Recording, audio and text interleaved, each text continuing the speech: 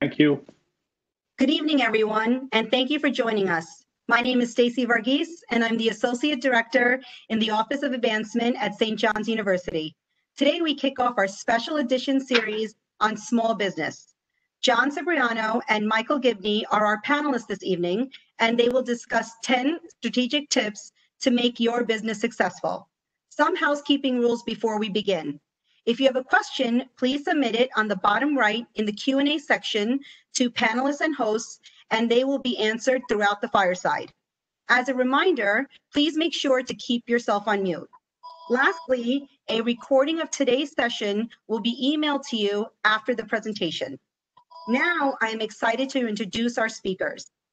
John Ceparano is a principal and wealth manager at Modera Wealth Management, LLC. As a wealth manager, he has had the privilege to provide advice to high net worth individuals, families, businesses, nonprofit organizations, and fiduciary clients in all areas of their investment and wealth management need.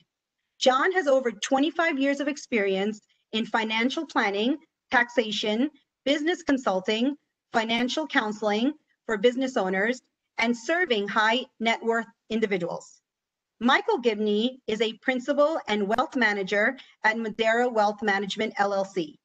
His main responsibilities include helping clients develop their financial plans, implementing wealth management strategies, and managing clients' investment portfolios.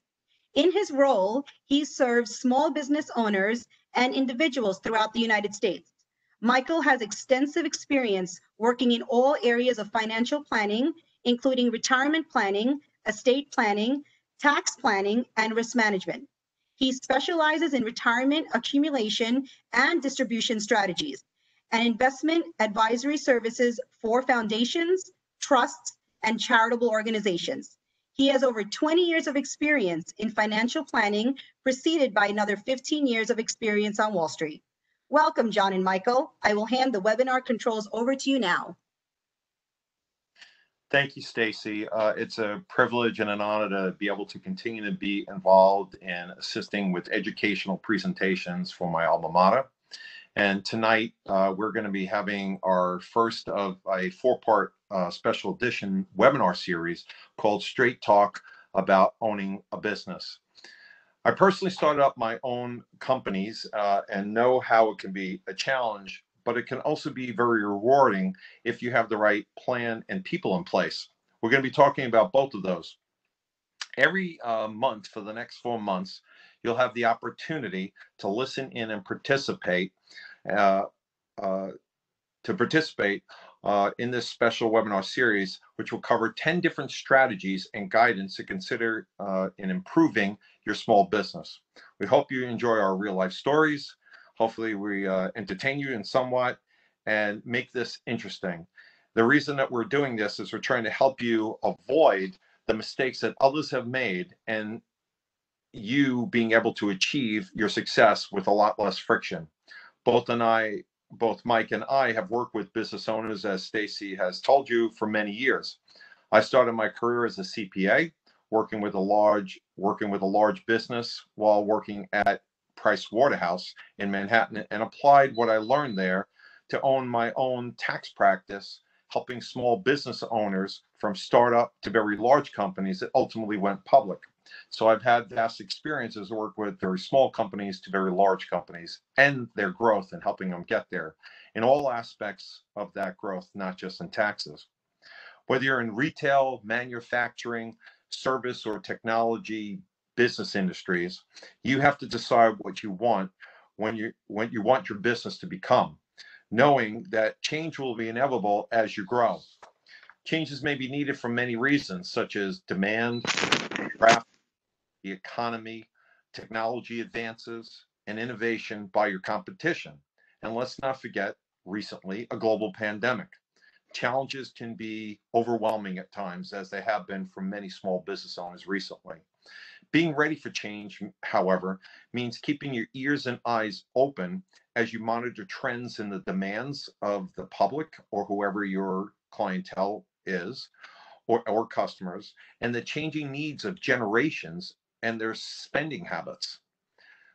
Younger generations right now are more focused on experiences and putting off home purchases until their 30s in many cases. And many older people that are in their 50s, 60s, and 70s, and that's a relative term, older, are focused on also traveling. It's been pent up demand recently with everything that's gone on over the last 6 months. So we won't get into the economics of what's going on currently in our society and around the world, but we will help you talk to you about the things that can help you in your everyday business situation. Being creative and innovative will keep your company relevant, and it is something that's a necessity. Otherwise, you can see that if you don't stay ahead of the curve, you could be swallowed up by it. Knowing how and when to leverage your time and talent is critical to your success. We would like to first, however, let Michael walk you through taking a short survey to help us gauge the audience that we're speaking to in terms of the types of businesses that you have and also the stage that you're in. Michael, I'll let you take this away and guide them through setting this up and taking a short, quick, simple survey. All right, John, thank you. Good evening, everyone. Nice to be with you. One of the unique things about being on a webinar like this versus being in person is my dog is next to me. So I'm hoping he doesn't start to snore while I'm speaking. But if everyone can see the screen, there are two ways to take this poll. You can either go to pollev.com/BigSun494 or text Big Sun 494 to 22333, and the instructions are at the top of the screen. Those of you who are texting, once you do that, you'll get a dialog box. Don't click the link in the dialog box. I'll activate this now. And once you are able to jump on either the website or the text, just type in a letter to let us know what type of business you are all in, whether it's retail, restaurants, professional-like business, accountant, attorney, et cetera, technology, manufacturing, or other.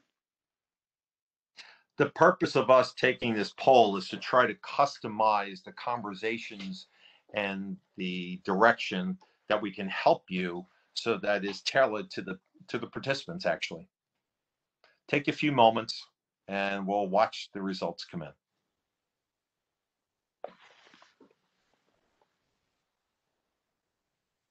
You can also just, if the website or the texting doesn't work, you could just put it in the chat box if it's easier for you to.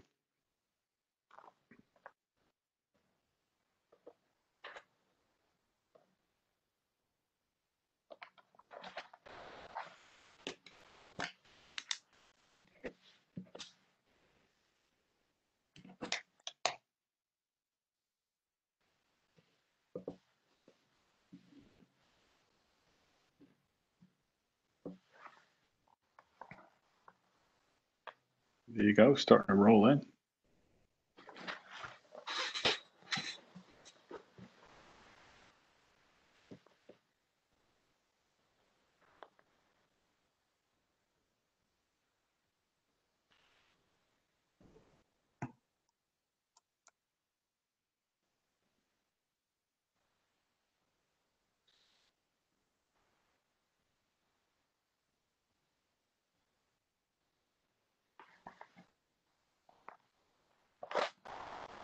We do appreciate your participation. We want to make sure that the stories align with the types of industries that you're in.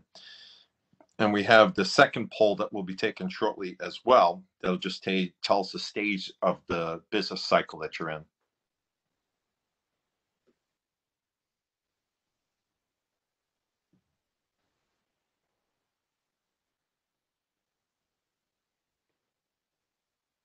Okay, this is kind of what we thought, John.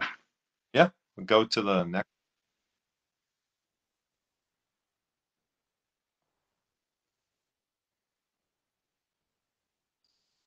And this is the same thing.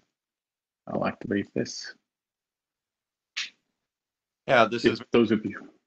Yeah, this is very important to know whether people are in the startup phase, the first 10 years, which we call the growth phase, the next phase where you're starting to mature, and then the last phase there, I think it is where you're ready to sell in the next 5 or 10 years or so.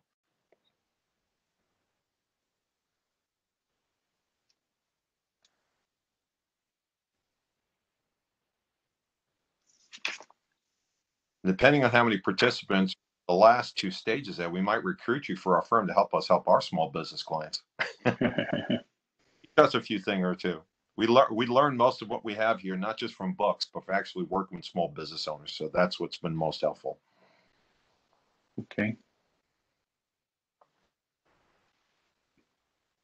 All right. Thank you all. John, I'll just go back to the presentation now. Yes. Michael, maybe you could start off here and give us some examples of some firms that you've worked with and what went right and what went wrong with their use of leverage of their time and talent. You know, I think we can all name some of the big companies that are out there that are having troubles, right?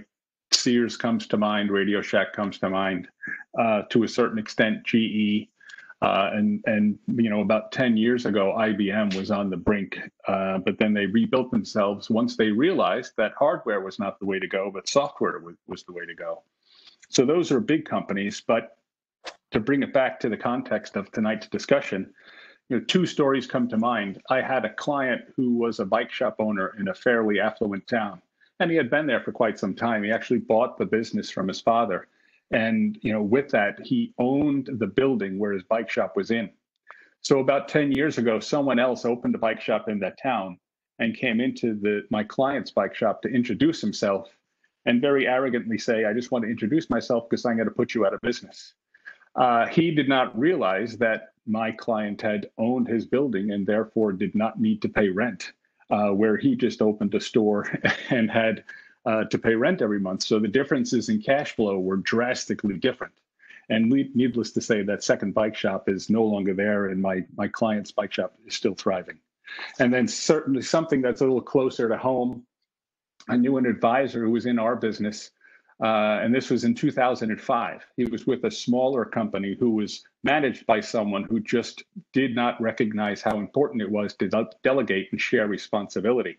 He just thought he could do everything on his own. And my friend didn't thrive well in that type of environment. And he sought another firm and joined a firm that had a leader who was much more open to delegation, was much more open to sharing responsibility, was looking to start a collaborative environment.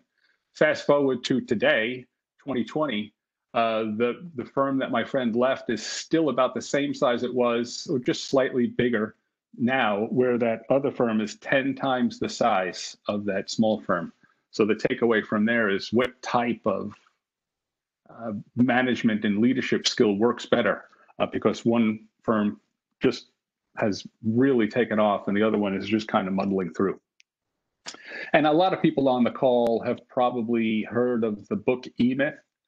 The takeaway from that book is it says if you are someone who is a good baker and you can make a good batch of cookies or whip up a good batch of cupcakes, it doesn't necessarily translate well into you opening and managing and running a bakery well, because of so many logistical issues with running a business. It's not just baking the cookies and the cupcakes, but it's managing the business. And when I shared this with John, John related back to a story of a former colleague of his that had a similar situation. So John, why don't you share that?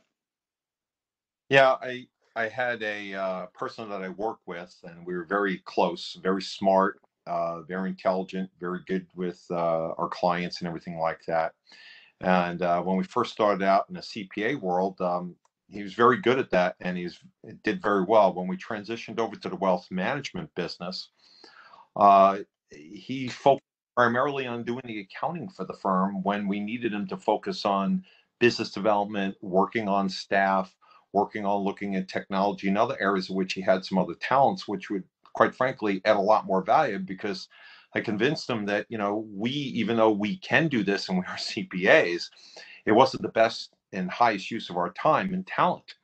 So we had those arguments, you know, from time to time, and it took quite a while. And, you know, I moved on is what happened. And I learned that, you know, leadership comes with new skills and directing your time and talent to where it's going to add the most value to the company to your clients and to your staff that you're working with. So that's one story.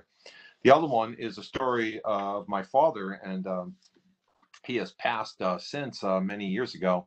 But I remember growing up that he was coincidentally a baker, a long line of bakers. But he wanted to not be working at 12 o'clock at night until 7 or 8 o'clock in the morning anymore. And he decided to go the middle route and develop bread routes. In that process, what I realized with my father is that he didn't want to have a large enterprise, and he did not have the tolerance for a lot of employees. So he hired, let's call him Henry, to run one of his routes, and then he wound up having 2 or 3 routes. But he always had to have transition of employees because he never got involved and hoped that it all worked out. Well, that transition led to having people that didn't have the best aptitude to working with the customers who, you needed to, in a service business, listen to and relate. And we'll talk about those downfalls. So the issues there are related to making sure that you have the right people in the right place there and that you are ready to listen to people. So, Mike, I think that you have told me time and time again some great quotes, and I think you have one for us tonight. I do, John. There you go. Benjamin Franklin, right? Tell me and I forget, teach me and I may remember, involve me and I will learn. And this is just underscoring the need to establish a work in a collaborative environment, right? The subtitle when John and I were looking at this webinar was stop putting out fires, right? So to the extent you can, you have to stop putting out fires. That means you can't wear the same hat you can't be doing everything in your firm. It is very important to build company culture and something that's authentic and collaborative, as I've mentioned a couple of times. When we look to hire someone in our firm, we use a term called the canoe test. I don't know if anyone's heard of that, but basically, if you're looking to hire someone, it's important to find someone with the right set of skills, but it's also important to hire someone who has a good attitude and someone you can work well with, right? Can you spend a day in a canoe with this person? And it gives you a good indication of whether you can work with them every day. And you're also looking to hire someone who's not necessarily a reflection of yourself. You want to hire someone who's a complement to yourself. You certainly don't want a yes person. You don't want someone who's just going to agree with everything. You want a little pushback and a little challenge, and you want that person to help you grow your firm and grow it with them. I was had a client who had a small firm, 3 people, 3 people in the firm, of course, the owner of the firm, the leader, and he hired 2 people. What he had done, which I thought was very smart, was make sure those 2 people cross-train one another. Right. So for the obvious reasons, if someone is going on vacation, the other person can pick up that slack. But in the extreme situation, when one of those people were to leave the firm for one reason or the other person can do that task, manage that task, so it doesn't, again, fall back on the manager or the owner of that company, because you don't want to be someone who's putting out fires and doing everything. It's also important to stay on task. We've all been in a situation where you may be dealing with a client on the phone or have a client or a customer in the office and in your shop, and something happens. Maybe the copier jams, so there's an issue with the phone system. You don't want to be that person to have to deal with those. And at the risk of sounding a little condescending, those minor tasks, because you need to stay on your task. If you're dealing with a client, you're dealing with a customer, you need to stay on task and do that. And the last thing we could say is, and we'll talk more about this later in the series, but also later today, is to tap into automation, especially today. For someone like us who's in the service business, LinkedIn has been a very valuable tool where you can network with other peers and also maybe potentially find clients.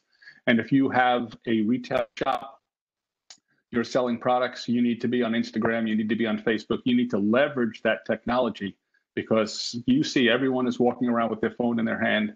That is such a powerful tool. And if you could tap into that, you can use that technology to grow your business. So a lot of the things I just talked about here are leadership, right? There's a big difference between leading and managing. And I'm going to pass it back to John now, and John is going to go over the difference between managers and leaders. Thank you, Michael. One of the things you realize is that it's very easy to get distracted in business with all the things that come at you. And if you don't learn how to delegate these things and trust other people and give them the opportunity to take on those responsibilities, you're not going to be able to lead. You're going to be managing all the time, which means that you're not going to be attentive to the future growth of that firm. So here on the screen, you'll see focus on leading, not managing. Find ways to differentiate yourself. And we don't want you to die on the vine of success. So we're going to go over all those three quickly. Leaders are supposed to be the visionary people of the firm. And it doesn't mean they need to be the only one. We need you to get the other people that are involved in the firm to help you with that vision and make it become a reality. And a visionary weighs the risks and the opportunities, while the managers focus on the career paths, the skill development, or response to those they're guiding, regardless of what kind of. You can't be the chief cook and bottle washer and see your firm grow, because you're going to wind up being that bottleneck that we talked about. And continue to find ways to differentiate yourself in the marketplace. A lot of times you'll find that small business owners, they get caught up on trying to be all things to all people. And if you're trying to be the low-end provider, the high-end provider, the high-price provider, the low-price provider in all aspects, you're going to find other competition are going to find their niche in one of those areas, and you're not going to be able to compete because you spread yourself too thin. So as you get into your business, continue to challenge what your end game is, where you're going, how you're going to have to keep up with the demands that the public who you serve in either the products that you're delivering or the services that you are, so that you can define your niche. Being more defined, people will find you quicker in that area. When you go to the general practitioner, they're eventually going to send you off if you have something that needs to be seen by that specialist. And when you go to that specialist, you'll be known for that specialty, and more people will seek you out. Don't die in the vine of success. You know, the fruit seems the sweetest at the end of the vine, but maybe before you start climbing the oak tree that you're building there, maybe you need to get some ladders, pick the low-hanging fruit. Don't try to do too much too quick, because you'll wind up getting yourself and all those that are working for you too stretched. And what I found out is when you push people too hard, too long, they're either going to revolt or they're going to leave. And you want your organization to be collaborative, so you don't want to burn out your team before your dream comes true. And in the meantime, what you're also trying to do is make sure that you're reducing all the friction. So those are the general advice about leadership. Be a person that inspires people. You are not there to do all their tasks. You don't want to do things that create redundancy between you and somebody else. Otherwise, one of you can be replaced. And usually that's the owner, because they didn't stop to train people. So let's talk about building and attracting an elite team, your employees. Well, how do you find the right employees? A lot of small business owners say it's very hard to find the right employees. Well, first of all, you have to know where to look. But before you know where to look, you have to know what you need. So you need to know your company's mission and your values. What do you want your company to be portrayed at and seen and understood in the marketplace, even if it's small, that you want to attract? And based on what you're trying to accomplish, then you're going to need to seek out the employees as you grow. They're going to fill those needs. And as Michael said earlier, they're not necessarily going to be a complement of, they're going to be complementary to you, but not a clone of you, because otherwise you do everything well in business, and you're going to need them to fill those other voids that maybe you don't have the skill sets for. So that's very important, and that'll help you define who you're looking for. Next thing is make sure that under attracting employees, the best, fair pay is very important. Be competitive and don't discriminate for the same job or work. employees talk. Make sure that they're not going to not come onto your job because you're not being competitive, not only in the pay, but in the work environment, the tools that you give them, the environment to collaborate. All those things are very important. So I suggest you build an employee focused culture, which makes it fun to be at work. That doesn't mean everybody's hanging out at the cooler or the coffee stand. What it does mean is that people show each other respect. They could have a chance to collaborate when needed. And that even includes the very front desk person. I've said for many years that everybody is integral to the success of the businesses that I've been involved with, from the first person they see or answer the phone on to what I believe maybe my talents are because of my skill sets as a wealth manager. It could be an attorney. It could be the head of a construction company. It doesn't matter what it is. Without the right people in the right places, you're only going to be as strongest as your weakest link. You've heard all these cliches, but they're no more important than the respect that you have to give each person, and giving them the responsibilities and giving the opportunity to take some risks. Involve employees in recruiting. What you find out is that your employees can be more objective. And in many cases, the new employee that you're looking to hire is going to work a lot with the other employees that you already have. If they don't have a say in who is being hired, you may wind up hiring the wrong people for the wrong reasons. Let them partake in that. It also shows the depth and strength of your organization, which if you've hired good employees before and trained them, it will be an attractive environment that people could thrive in and grow. So next thing is get it, you know, and then involve people's in that recruiting process. And I think, Michael, you had a story that you want to tell about that. I do. And this story to me is both funny and a little embarrassing, right? John Elite mentioned earlier, you can learn by your mistakes. So this is probably about 10 or so years ago.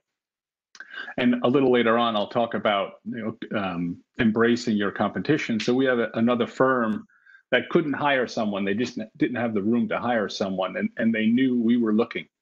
And they said, you should take a look at this person. She's smart, great background. Everything, it works really, really well. It's just they didn't have room for her. So we had hired her. And within the first week, we were sitting and training her and walking through an Excel spreadsheet. And we were just asking her to add up a column of numbers in the Excel spreadsheet. And she reached over for her calculator and started adding the numbers up. And we asked her what she was doing. And she said, you wanted me to add the numbers. We said, you could do that in Excel. I mean, we learned very quickly she had never used Excel before. And that was all on us, right? That was not part of our vetting process. We took we took a leap of faith there, and it didn't work out. So needless to say, after that, we included an Excel spreadsheet test as part of our hiring process. Go ahead, John. Oh, thank you. I have a similar story. It's on a little bit of a different topic, but I think that we all should always be on the lookout for our next hire. And the reason is that people move, people change careers, people change jobs, people health issues, people go on maternity leave, whatever the situation is, that an employee will leave your employment. When that happens, if you're not prepared to have an avenue to find people, whether it's through a recruiter, whether it's through the newspaper ads, whatever it may be, you have to be ready for that. But more importantly, keep your eyes and ears open. About 10 years ago, I'll tell you a short, quick story. I was going to take go rent a car with a colleague of mine because we had to travel about 4 hours away, and we needed to rent a car. And when we went to the place and showed up, there was a line kind of like going out the door, about like 12 people. And we were like, oh my God, we're never going to get out of here, and we're going to be late for our appointment. Well, to our surprise, the person that was behind the counter and clearly running the office, to take care of this, was only 2 employees with all these people that they had to attend to, was amazingly able to keep people's frustrations down. People were getting a little bit louder. She politely respected them and listened, let everybody know that she would get to them in a timely fashion. And before you know it, we were out the door in about 20 minutes. And I've been through this before. It was a local place, but most importantly, we were so impressed with her people skills that I turned to my colleague and said, "We need to hire this person." And the colleague said to me, "Where are we going to put her?" I go, "It doesn't matter. She has the right attitude and she's in a service business and she just gets it." And she's been with us to this point for the last 10 years. And it's been a rock in our organization and has grown tremendously because we gave her the time and energy to help her grow the things she needed and, build her skill sets. But we could never hire a person that had that kind of attitude, even if we were looking for that person, we were just very, very lucky. The next thing would be to connect online, that Michael was talking about here and attracting people. Michael talked about a little, I don't want to repeat it, but get involved in your industry's online communications, whether it's a society, whether it's an organization that represents a trade, whether it's in the professional setting like LinkedIn. Get out there, know who's looking, know what their skill sets are, put things out there. Let people know that you're always looking for good talent, whether you hire them right now or even pass them on to another colleague in another company or something for one reason or another that you can't hire. Stay connected. The next thing is, let's talk about retaining employees. It's one thing to hire them and hope that they work out by doing a good vetting job. So one of the things that we usually like to use is when you're trying to hire somebody and you're trying to retain them, some things don't always work out.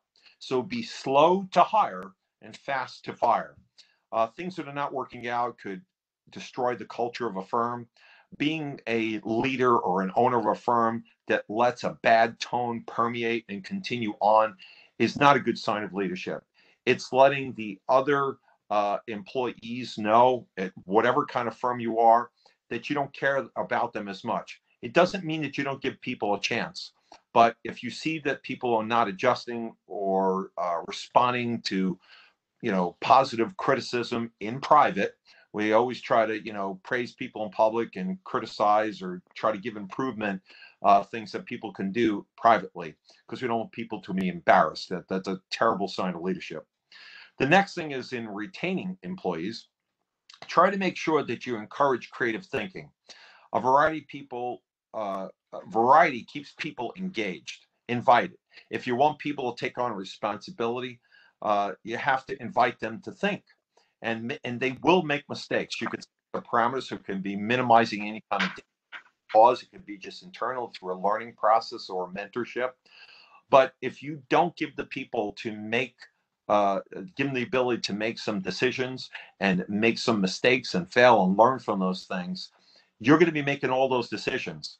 They're not going to respect you because you're not going to give them the chance to engage. And if people are engaged, which through statistics and surveys that you read, 50% of most people in small businesses are not engaged because their boss doesn't give them the opportunity to take on any responsibility. And then they're never going to grow with you. And you wonder why you stay late at night. So give them the opportunity and don't be the bottleneck.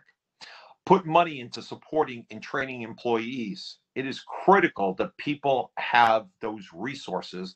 Otherwise, they're not going to grow and they're going to stagnate. Mike, I think you have a story on this one as well that we both experienced. That's right. So we have a budget for continuing education credits at Modera. And we all need the CE credits to maintain our designations, but it's also important not only the content that you're getting at these presentations, but the networking, the sharing of best practices. You may even find future employees at one of these seminars. So it's something that we encourage and support. Yeah, that goes for the same in almost any industry. I know that, like, for example, I have some friends that have car dealerships and they have a service, area like we all go to, I guess. And they're sending people out to this continuing education that they can keep up with the advancements in the technology and computers and things like that. So these people can handle things when you come in. We've got to do the same thing in our industry, and the same thing's going to happen in almost any industry where people could improve their skill sets. So encourage you to come up with the things that you can afford and ask them for advice on how they can do it and how it will pay them back in their skill sets and being more of an asset to your organization, as well as to their own resume. Not to get them to leave, but let them know that you're investing in them. That's very important. Another thing is on retaining employees. We have to start letting go in many cases, as we've been through this and we can see this, of the 9 to 5 mentality. That's keeping people what I call in the employee mentality that says it's not my responsibility. Give people the responsibility and the control to manage their day. It doesn't mean that you can't communicate on and focus on what's most important and when the clients expect you to be there. So it could simply be that you're flexible in letting people control the days and coordinate with their other employees to cover their backs when they need to leave for an hour or two, if it's for a kid or something happens in their family, or to go to that ball game one time and leave a little bit early. I can tell you time and time again in many companies, not just ours, that it is so appreciative. And when you need them, they will stay late. And I'll make you another suggestion. If somebody stays late for you or comes in early or goes the extra mile and does something extra for you, you may want to reward them by rewarding their spouse or their significant other in many cases, or giving them a gift card, or to go have a dinner out and show your appreciation for the extra things that they've done for you. It's huge. Give pats on the back when you see somebody's done something extra. Recognition and feedback is critical to the environment and the culture of your business. Surveys have shown that the smallest compliments, and this is just intuitive, give the biggest rewards. They know that while you're growing your company, you may not be able to give huge bonuses or extra, big things right now. But the fact that you're acknowledging them is a sign of that they take pride in the work, that you've seen it. And it's also a sign of flattery that, you've identified that and you're not discounting it, and that it's not just expected to do your job, because you will see the distinguishment in employees, and those that are getting that recognition, it will be contagious that other people are going to want to have that same recognition.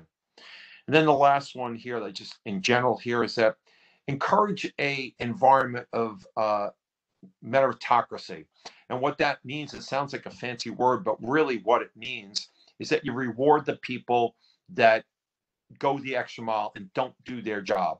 It doesn't mean that you discourage or you don't give credit to the people who do their job that's expected, but let people know what your expectations are. Let them know that you have high expectations. Let them know that you encourage them to give them your opinions of how to improve things. You will have employees that will stick with you for many, many years. We have a very low employment turnover in our firm. And one of the main reasons that we learned over time is getting feedback from them on what's important to them. And even though pay is a starting point, it's not the critical things that keep people employed with you. And manage your managers, the last thing here. Be a leader, not a dictator. Focus on teamwork. Know that no person is an island. Be a person that guides people, doesn't tell them what to do, because people like the idea that they take on responsibility, and it is the main reason that they can grow, because they're going to learn from some of their mistakes and be a mentor. And then you're going to have to hire other people that will do the same thing. Mike, can you talk about ways to attract now? Now we're going to move on to your clients and your customers that you have. When we first start out in businesses, many times we take what we can get. But if you're really thinking about the long term and what your business is going to look like, you have to think about and maybe cull your client base as much as you can at the beginning, or at least begin to start doing it again, because your customers will make you aware of the clients that take up 80% of your time, but only bring you 20% of your revenue. Mike, you want to talk about how to attract and retain the best clients and customers? Sure. But before I do that, I want to recognize a comment that we got in the chat box, and it was something that I had mentioned before about the learning budget. And Joseph said, don't make your learning budget a way of rewarding your friends and supporters, which is a good point. I agree with that too. And we could also pause here to see if there's any other questions. Feel free to put them in the chat box. But thank you, Joseph. That's an excellent comment. We appreciate that. Yes. All right. So thanks, John, for the lead in. John did talk about building an elite team, and I'm going to talk a little bit about attracting and getting a good client and customer base. And there is a bit of a correlation between the two, right? We talked about collaboration with finding employees and building a culture of collaboration. You kind of want that with your clients or your customers too. You want to be working with people that you form a team together. To me, there's a distinguishment between someone who you work with who is challenging you and someone who you work with who is questioning you. I appreciate working with a customer or a client who challenges me. I certainly don't want people to say, Mike, whatever you say, I think that, let's move on with that. I'd rather people say, why are you recommending that? Or why are you taking that direction? That to me forms a good relationship, a good long-term relationship. And I want someone challenging to me is someone who understands what we're doing. We're questioning is someone who doesn't have that trust factor yet, doesn't really trust what we're doing. They're questioning it versus challenging us. And a little bit of a correlation with the canoe test from earlier too. You certainly want clients and customers that you have a good relationship with and you do get along with, but that's not as necessary as finding the employee to fit that bill. We all have customers and clients that you don't have a great relationship with, but they appreciate what you do. You certainly want that. The big difference with the canoe test is you're not spending that much time with them. You do have to have the meeting, and it may be an uncomfortable meeting, but in the end, they appreciate what you do. And the graphic that our colleague Joy put together on this slide here, I saw this at a presentation before, and it is interesting that the letters that make up silent and listen are the same, right? Because it is very important for us to listen to our clients. You certainly don't want to be the person who's doing all the talking. It's all about communications. You need to ask more and assume less and just have a good dialogue going. And it just leads us into this overall theme here of communication. It's important to set realistic expectations, right? We've all heard the term under promise and over deliver, whether it's a report or whether it's a product. If you don't want to say, I can get this to you tomorrow, and then it takes a week to get there, or you really want to go the other way and say, I think we can get this to you in 2 weeks. Then if you come up with it in a week, that looks much better than the other way around. So it's very important to set those realistic expectations. You think about if you go into a barber, suppose you had to describe to the barber every time you walked in what you want your haircut to be like. It's important. In terms of the next 3 bullet points, I talked a little bit about leveraging technology. So for us, we use a client relationship manager or CRM. That's just what we use for someone who's in the service business. If you're in manufacturing, maybe it's something that you can track your vendors, the communications, the orders that you've had with your vendors or your suppliers. But we need to take advantage of this technology. I'm a big note taker, right? So it's important for us to take notes and then follow through and refer back often, right? You can take notes and then never refer to them again. So why even bother taking the notes? Think of how important it is if you're entering into a long-term relationship and before you go into a meeting, you refer back to those notes and say, remember when we first met, this is what you asked for. Is that still in place or has that changed? Clients, customers appreciate the fact that you remember going back that far. It's also important to do what you say you're going to do. Again, at the outset of a meeting, you may promise someone X. You better deliver on X. For us, it's I will call you at least quarterly. If there's volatility in the markets, we're going to reach out to see if there's questions. We're going to let you know what we're doing. If you get someone on your team as a client or a customer, and you've promised them certain things, you want to be able to deliver and say what you're going to say. And before we talked about ask more and assume less, it's important to ask open-ended questions. You don't want to be in a situation where you're asking clients questions and the answer is yes or no. You're not going to learn a lot with a yes or no answer. You need to ask these open-ended questions. And John, I think you have an example here. Yeah, well, some of the things that I want to reiterate that you just said there, is expectations. And when you first meet with somebody, first impressions mean the most. You may not get a second opportunity. So setting expectations at the beginning, listening to people, Mike's point about going back to notes, what's really appreciated by anybody. It would be like going into a doctor. You had a physical, and then the next time you come in, they don't look back at your notes and they give you the wrong prescription because you're allergic to something. That would be a disaster at many levels. Well, in any kind of business, whether it's your car, think about coming in with a car and the service writer at the front desk, listens to the man or the woman that goes there, and they don't go back and, using Mike's thoughts here, go back and communicate that to the mechanic or share the paper, or they're illegible and they don't see it, and they say it's making a clanking noise on top of needing, I think, new tires and this and that, and then they call back and say it's time to pick up your car, come and pick it up. And then when you come and pick it up, they sold you the tires. They didn't check your headlight. They didn't look into the clanking noise, and you're leaving it on and go, I thought you said everything was fixed.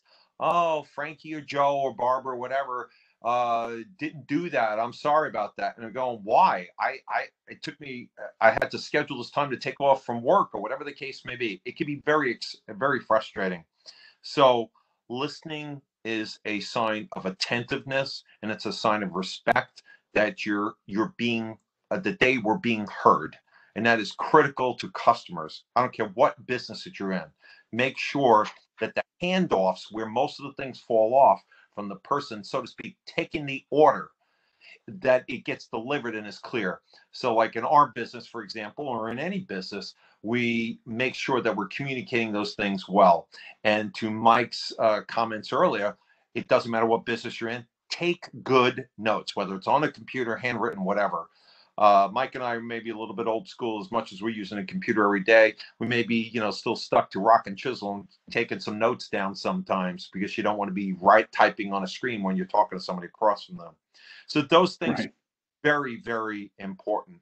And the other thing is when you're listening, and the best thing for us in any service business or any kind of business for that matter is asking those open-ended questions so that you can get people to do most of the talking, because you're trying to find out in the first place what they need and what they want. They may think they know what they need, but it could be something different after you've heard them explain their circumstances. Then you can come back to them in a consultative manner. I don't care if you're the bicycle shop guy, the mechanic, whoever it is, or in our type of business and professional. So you can say, from what I've heard, this is what I understand. Please tell me if I've heard everything correctly.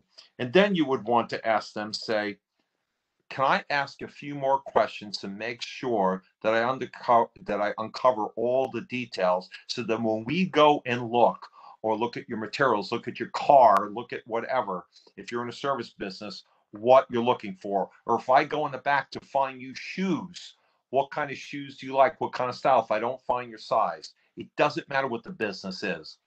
Be respectful and give them an opportunity to tell you their story and what they're looking for, their needs.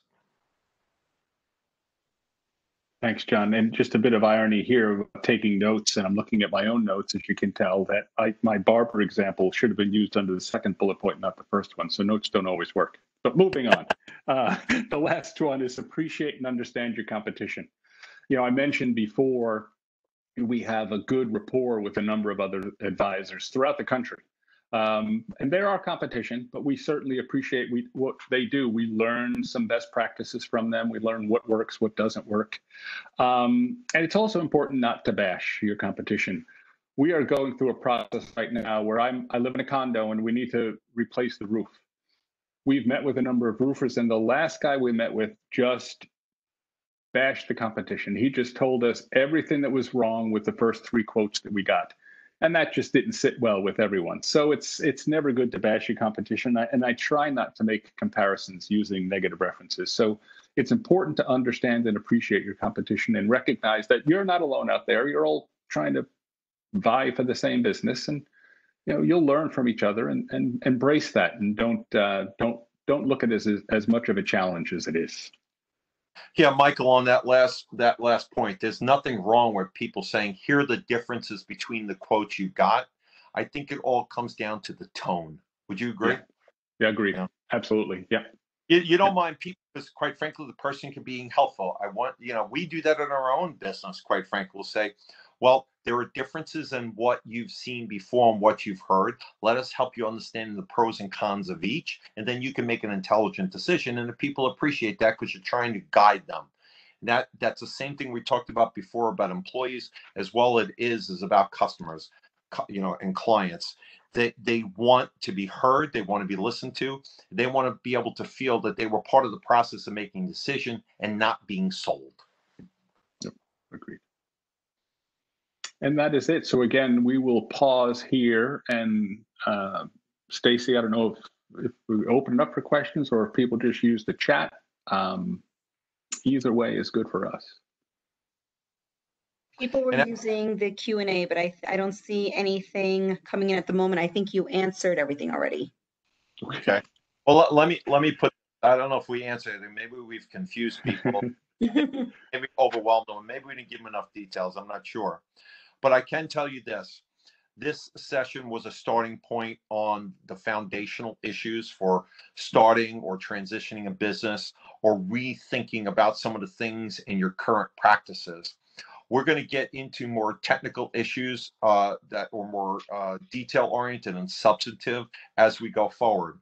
On the screen right now, we're going to be coming back on the next session. And by the way, just as a get these things on your calendars and try to come to all the sessions if you can, but they will be held on the first Thursday of every month, same exact time, same bat channel here. I'm dating myself here. Every month on the first Thursday of every month. Stacy will probably send you out a reminder of those specific dates, and we're trying to do that to be consistent. The next one is a very critical one with the end of the year coming, with a lot of opportunities here to talk to you about taxes and talking about retirement plans and talking about budgeting and working with your accountant or CPA and other professionals. Please don't miss the next one as well. We're going to have other speakers here. Mike took the time and talent to get with me to kind of go over these issues, which we've collaborated on before, but you'll have 3 other new speakers as well. I'll be coming in and helping in each of these sessions as the alumnus, and I have experience in all of these areas working with as a CPA for so many years, and I hope you find this a little bit lighthearted, but at the same time giving you some tangible things that you can take away. So take a look at what's on the screen. Stacey will follow up with these things and give you those the time to also call us as we progress here if you have questions, and we will have free opportunities here for you to give us a call. No obligation to go over this. This is a outreach program to our alumnus here, and working with Stacy and corporate development here, working with business owners. Both Michael and I work up and down the East Coast, and actually going out west. I have clients out where I can go ski sometimes. But for the most part, we're primarily on the East Coast right now where our offices are. We have offices from Boston to Florida, and we work with people in our state and out of our state. And I'm sure that somebody could answer some of your questions if you have them. Feel very comfortable calling out. We've had a number of alumni call me over the years as I've given many different presentations, and found out that they've gotten a lot of good answers and gave them guidance, whether they work with their own individual advisors or even us. It doesn't matter. Thank you for the time to be able to do this. And we look forward to the next session in a month from now. And I'll point out the link at the bottom of the page, John, for the free resource. If someone wants to get the key financial planning questions for small business owners, there's a link at the bottom of that page to go to our website to download that. That's right. These are all free resources for you. Great. I do see one question that just came in, if you have a moment to answer it. Of course. Rita says, this is great. Will number 9 dive into how differently businesses can find creative ways, technically or otherwise, connect with clients during the pandemic? Yes, we are trying to customize this to, let's just call it foundational issues as well as current events. So like in the next session, we're going to be talking about things that are going on in the tax world.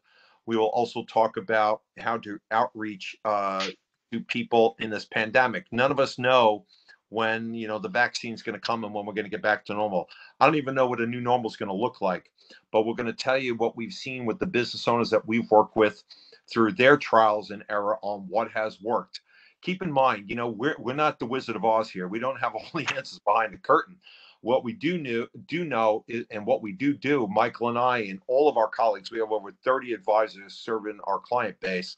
We collaborate together and have internal chat meetings and blogs and committee meetings about all of these planning issues that relate to people's individual finances, as well as how they're integrated with their small business, because that's a lot of their wealth. And these topics come up all the time. Just 3 months ago, I collaborated with 4 other people in our firm, and we put out pieces all about the PPP loans that came out, which was a very specific topic. And we worked a whole weekend to try to understand it. And as it winds up, they made about 20 different iterations of changes and updates that were very hard to keep up with, but that's what we do, because we are working with the CPAs, we're working with the estate planning attorneys, we're working with the insurance people, and this is all for individuals and people who own businesses. So yes, we will try to stay relevant and topic on these things as they're changing and up to date in our communities and in our country. Yeah, and if I'll add, that's a great question, Rita. Thanks. You know, finding silver linings in the cloud, right? Something like this that we're doing tonight is something you can do easily, I should say. We've had colleagues in our offices run webinars like this that are on specific topics, and we bring in that topic expert. I'm actually running one in October for estate planning, and I have an estate planning attorney. One of our colleagues ran one of these on property and casualty insurance and had a property and casualty insurance specialist on there.